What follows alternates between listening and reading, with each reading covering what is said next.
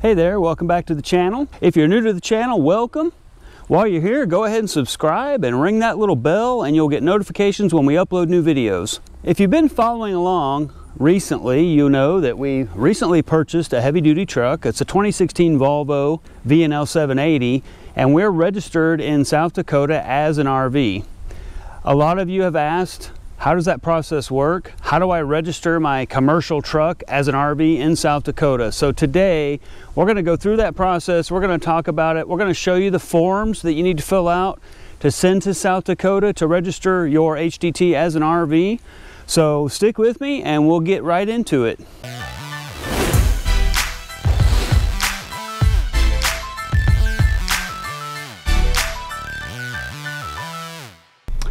All right, well here we are in the Jonesin to Travel studio. Actually, we're in the toy hauler of the DRV Full House here, and I've kind of got a temporary office set up, trying to get myself off the kitchen table, so this is pretty cool.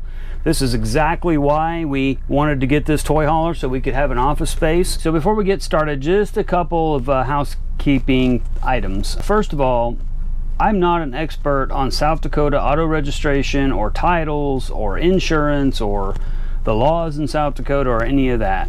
I'm not a representative of the state of South Dakota, Department of Revenue. I'm not an attorney in South Dakota. In fact, I'm not an attorney at all. I'm just an RVer who has gone through this process a few times, and I want to share this process with you. Now, prior to us purchasing our HDT, I did my own due diligence, my own research, and I didn't find a whole lot on YouTube or on the internet about how this process is done. I had kind of, talked to some folks and learned that way, and then I went through and I did my own research and kind of figured it out on my own. So I want to share today how I did the process. Now, this is how it applied to me. May not 100% relate to your situation. It may not apply to you at all. It may be completely different for you, but I'm willing to bet that this is pretty close to what you're going to need to do to register your vehicles and your HDT in South Dakota. If you have any questions specific to this process or specific to South Dakota at all, please reach out to the state of South Dakota. The Department of Revenue is who you need to talk to about this process, and ask them directly, because again, I'm doing this in September of 2020, this video, and this stuff could change next week. Stuff like that changes all the time. So I just encourage you, take my video for the entertainment value that it is. I'm willing to answer any questions to the best of my ability and my current knowledge, but reach out to the powers that be in South Dakota and get your questions answered directly. This is the process we used in 2019 and 2020 to register our RVs and our HDT and our truck and our smart car and all that, those sorts of things. So I'm pretty well versed in how it works just because I've done it 3 or 4 times.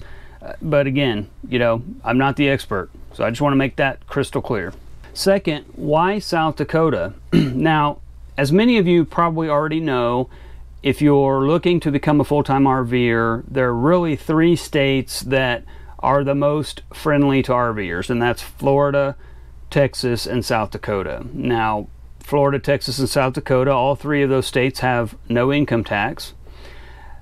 They each state have different rules about requiring you to have a mailbox there and how to register vehicles and all that sort of thing. I don't know the ins and outs of the processes for Texas or Florida, so I'm not going to talk to those today. But if you reach out to the Escapees folks, they have mail places in all 3 of those states, I believe, and they probably have more information, more expertise.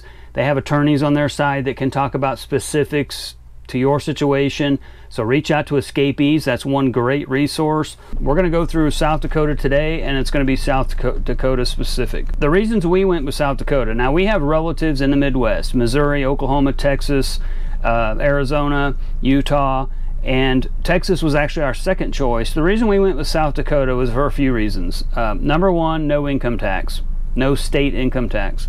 Number 2, 4% vehicle sales tax.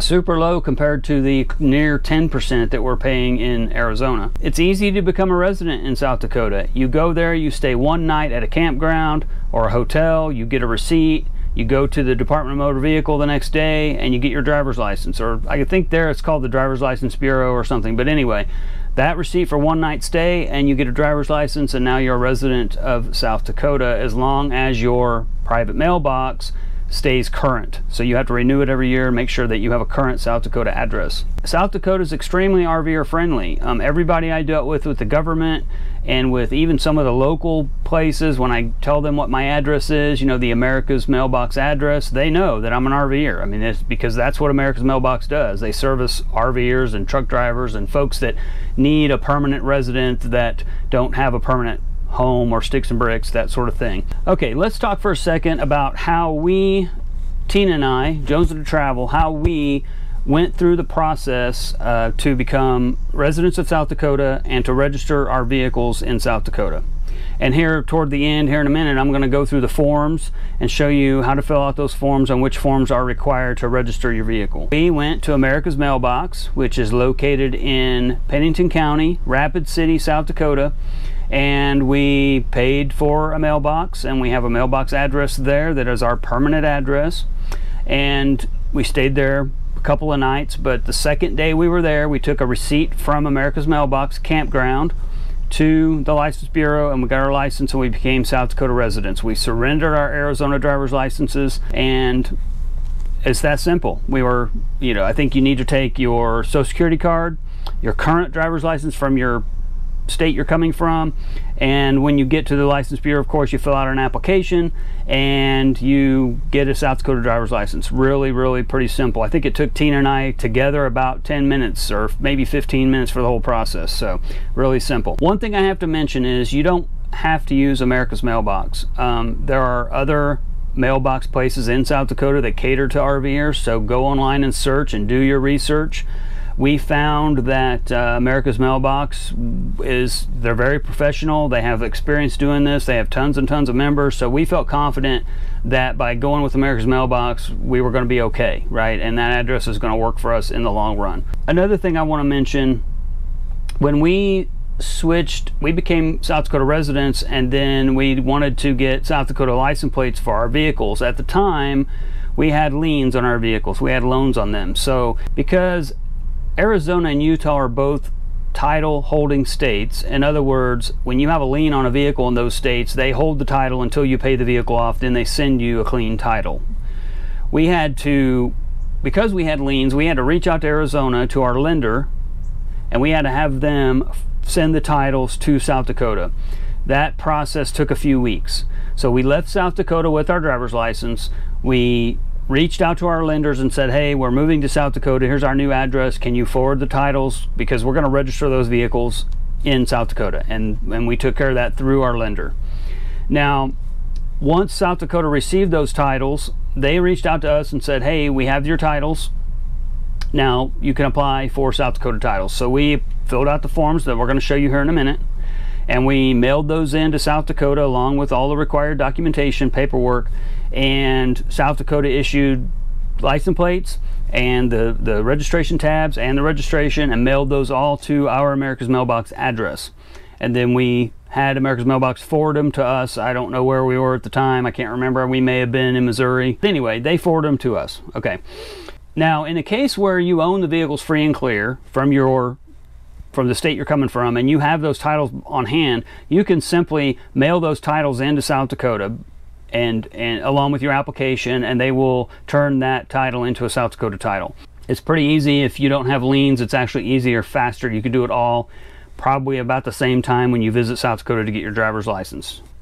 I've also been told and heard that you can register your vehicle in South Dakota before you get your South Dakota driver's license. For example, you call up America's Mailbox and you say, hey, I want to move to America's Mailbox. I need a box number to use as a permanent residence. They set you up with that. You pay them their fees, and they give you an America's Mailbox address with a box number.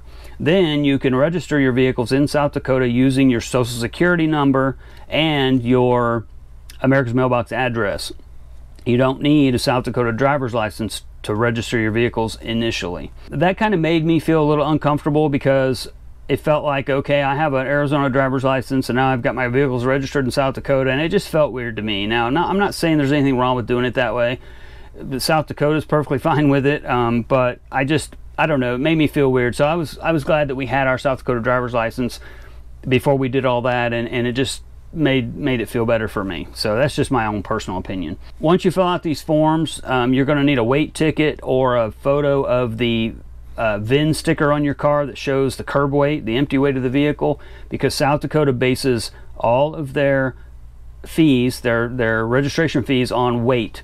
So you're gonna need to send them proof of the weight of the vehicle along with the rest of this documentation. Now, like I said, that could be a picture of the sticker, or you could take it to a CAT scale at a truck stop and weigh it that way and send them, you know, a copy of the CAT scale. I did that with the HDT because the HDT, I couldn't find a sticker that said what the weight was. It kind of has gross, like 80,000 pounds, but I know that's not the weight of the tractor by itself. So I took it to a CAT scale, had them weigh it, and I sent a copy of that to South Dakota, and that satisfied that requirement. Another thing with the HDT that I'm going to touch on here in a minute is because you have to fill out a special affidavit to get this HDT registered as an RV, they also want a picture of the truck. So I just sent them a picture of the front corner of the truck that the dealer had put on the truck paper ad. That was the picture I had at the time, and I mailed that to them, and they were happy with that. So not that big a deal. I just wanted to mention that they do want a picture of the truck that you're trying to register as an RV. Let's get into these forms. There are two forms I'm going to show you today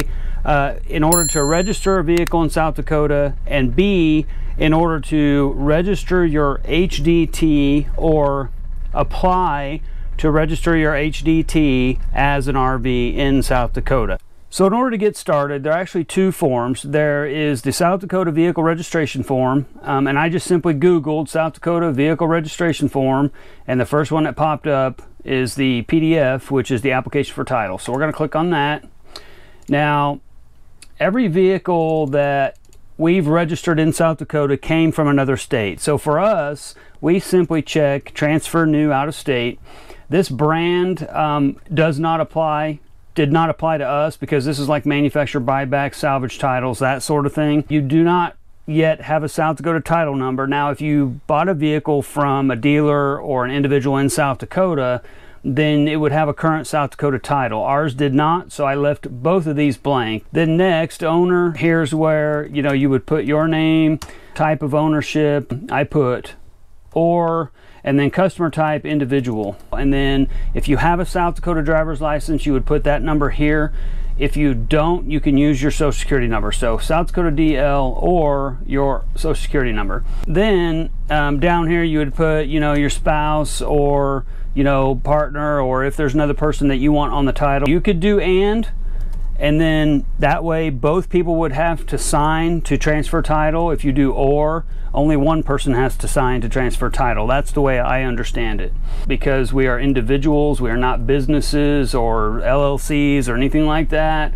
And again, your South Dakota driver's license number or your social security number if you don't have a South Dakota driver's license. Then your mailing address. Now, we talked a little bit about America's Mailbox and how South Dakota is super RVer friendly, and they understand that when they see America's Mailbox, they know that you're an RVer. So they're going to send the title and the registration and the tabs for the plates and all that kind of stuff. They're going to send to your mailing address. Now, I have talked to a couple folks who have asked them to send those things to a different address, but when I talked with South Dakota and I said, hey, can you send my plates to my daughter's house where I'm currently staying, they said yes, but it puts that address in their system, and I didn't want to do that.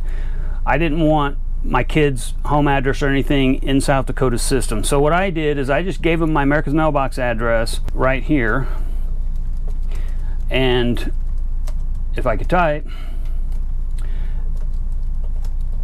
and then once this stuff was mailed out, I mean, they mail the stuff out like the day after you pay the fees, and America's Mailbox got it in 2 or 3 days, and then I just had them forward it to me. You do the same America's Mailbox here at your physical address, and that's the only thing I did was these 2 lines, both with the same America's Mailbox address. This would be the VIN number of the vehicle, the make, model, body type, the vehicle code. For example, for the smart car, I put car, and then the year. Now, weight is something critical for South Dakota because South Dakota bases the fees on the curb weight of the vehicle, the empty weight. You can go ahead and fill that weight in here, color. I don't know that any of this is really critical, I went ahead and filled it in. Secondary VIN or SO number I didn't have, so I left these 3 rows blank. The odometer reading, it says for vehicles 9 years old or newer, so you go ahead and put the odometer in there, whether it's miles or not. It's all pretty self-explanatory. When we got the smart car, we traded in the dually and got the smart car. I filled that in here. I didn't put a dealer number because it's not a South Dakota dealer, but I went ahead and put 2017 Ford F350. I had a South Dakota title on it already, so I put that in here. And then I also went online to South Dakota and filled out the sold notice so they would know I sold the truck. The rest of the stuff I kind of left blank. You put in the purchase date, purchase price. If you had a trade in, the allowance on that, you kind of fill this out. It'll kind of calculate some stuff for you. But as far as this title fee and late fee and all that stuff, don't even worry about filling that out. Because they're going to calculate all that when they get your paperwork. If you do have a lien holder, fill this information in. Special mailing address for, if you want it sent somewhere else, I guess is where you would put it here, but I just left all that blank. Sign and date, print it, and then you send this in along with your title if you have it, and the weight ticket or picture of the sticker on the vehicle, and send all that into South Dakota. And I'll put the address and all that in the description below underneath the video, so provide as much information there as I can. I'll also include the link to this form. Now keep in mind, this is as of September 2020, so this form might not even be the same when you go to look at it if it's months or years down the line, so just keep that in mind. Now let's jump over real quick to the recreational motorhome. This is the form that you're going to use to register your HDT as an RV. You'll notice up here in the URL it says motor vehicle / recreational motorhomes converted house cars. Basically, you're going to scroll down through this. If you scroll all the way to the bottom, you'll see converted house cars, but if you keep going, it's kind of hidden here on the very bottom, is truck tractor affidavit. That's what you need to ask South Dakota if you can register your HDT as an RV. So let me go here and click on complete form, and I'll show you kind of what it looks like, give you a couple pointers. It's really simple. This would be your name, your South Dakota address, phone number, all that information, the vehicle information, license number. When I sent this in for my HDT, I didn't have a license plate yet, so because I had a temp tag from the dealer, so I just left that blank. I didn't have a title. I did have a VIN, obviously, and a year and a make. Now, in section D, it says, I hereby affirm that this vehicle meets equipment requirements and will not be used for private business use. So you're not going to use it for business use at all. It's private, completely private. Check all equipment that applies to this vehicle. Now, you'll see down here that it says check all equipment that applies. To qualify, you must meet at least 5 of the criteria listed below, as well as the modification requirement stated above. So up here it says to become a motorhome, the truck tractor should be modified to include a vehicular type unity built on a tractor chassis and designed primarily as temporary living quarters for recreational camping, vacation, or travel use. I took that to mean that because my HDT has a sleeper on the chassis, right? It's not just a truck cab, it has a sleeper. That satisfies this temporary living quarters requirement. That's the first thing. The second, you want to go down and you have to check 5 of these. So for example, my truck has a microwave, cooking facilities. It has a bunk, sleeping facilities, and it has a refrigerator, came mounted in the truck already. It also has, it says heating or air conditioning system separate from the vehicle engine or the vehicle engine electrical system. Now, in mine, the cab heat runs off the engine, so it's not separate, so I couldn't check that. Self-contained toilet or toilet connected to a plumbing system. We bought a porta toilet at Walmart and put it in the truck underneath the table in the back, and that satisfies the self-contained toilet requirement. Portable water supply, including a plumbing sink, self-contained. Well, we don't have that. We don't have a sink, we don't have a water tank or any of that. So that's 4 items. We have to check 5. The final item, 110 or 115 volt system separate from the vehicle's engine electrical system with its own power supply, or a connection from an external source, or a liquefied petroleum system. My truck has a shore power connection where I can plug it into a pedestal. In addition to that, it has an inverter that works off of a battery. which is separate from the vehicle's electrical system. So that satisfied that requirement, so I checked that. Now in section E, will the vehicle be used to transport a motor vehicle, boat, or animal to a race, tournament, show, or similar event? Now what they're asking for here is, for example, let's take rodeo as an example.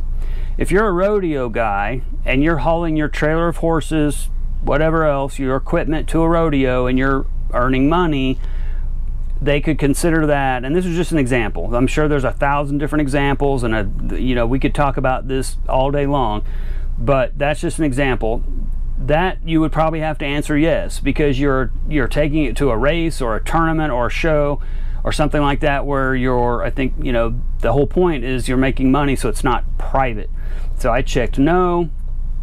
And then it says if yes, so if you are, for example, going to the rodeo with it and you're actually performing in the rodeo, is prize money received from that activity declared as income? The cost of participating in activity is not deducted as a business expense, and there's no corporate sponsorship exceeding 2001 calendar year. Note, if this vehicle is being used to tow a trailer, the trailer does not qualify for permanent trailer ID plate. The trailer must display non-commercial trailer plate. That kind of goes without saying, because in your RV, your fifth wheel, it's going to have a South Dakota trailer license plate on it. It's not going to have a commercial plate. So that they're just kind of letting you know you can't tow a commercial trailer with a truck HDT registered as a private truck. If any of this is confusing or you're not sure, please reach out to the state of South Dakota and ask them specifically. Then sign and date it, print your name, and then print this out, and you'll mail this form in along with your weight ticket, your application for title, and then they also want a picture. And where is that on this form? I thought it was on this form that said they asked for a photo of the vehicle. I don't see it on here now. I may just be missing it, but what I did is I sent in, let me get to the photo. I sent in this picture of my HDT, and this is actually the picture the dealer had on truckpaper.com. So this is the picture I sent them, and they were perfectly fine with that. I'm trying not to ramble on here, but this is the form that you're going to need in order to ask South Dakota to register your HDT as a motorhome. All right, well, that's about it. It's a pretty simple process. South Dakota is amazingly RVer friendly, so please do your own research. Check them out. I highly encourage you to use America's Mailbox as well. They've been really good to us. We've never had an issue with our mail. We get it forwarded to wherever we're at, and we've been really happy with their service. Go with whoever you feel most comfortable with. If you find a different mailbox place in South Dakota that you feel more comfortable with or you like better, more power to you. You don't have to do it how we did it. The other thing I did want to mention though is America's Mailbox does have a service. I think it's $50, and I don't know if it's $50 per vehicle or what it is, but they have a service. You pay them a fee and they'll do all this for you. I'm not exactly sure the limit of that process or that service, so you'll have to check with America's Mailbox, but check with them if you don't want to try and do this yourself. That's fine, have them help you, but I've got to say, if you're a DIYer and you like doing this kind of stuff on your own, it's super simple and straightforward. Once South Dakota gets all your paperwork, they'll calculate the fee, and they'll reach out to you after they get the paperwork and say, okay, we're ready to complete this process. And 5-10 minutes on the phone with them, and they'll go through and explain to you what the fees are, how much it costs. You give them a credit card number, and it's done. It's a done deal. On one of our vehicles, I didn't hear from them for a while, and I thought, well, they should have it by now, and so I called in. Well, turns out with COVID and everything, they were just slammed. And so I was there, my paperwork was there, they just hadn't gotten to me yet. But when I called in, the representative said, let me go see if I can get your paperwork and I'll help you. So she went and got it, helped me, and I jumped right to the front of the line. They're more than willing to help, and I've never had an issue dealing with the South Dakota Department of Revenue. So that's it for today. Thank you so much. I know a lot of you had asked how this process works and how do I register my HDT as an RV in South Dakota. So hopefully this video is helpful. If you have any questions, leave them in the comments below. I'll be sure to answer with the knowledge I have to the best of my ability. I may say, hey, I don't know, contact South Dakota, because that's your ultimate resource for this information. But like I said, I'm willing to throw my 2 cents in anyway. Thank you again. Give me a thumbs up if you liked the video. Thank you to all our new subscribers, all of our current subscribers. We appreciate each and every one of you. And until next time, safe travels. Bye.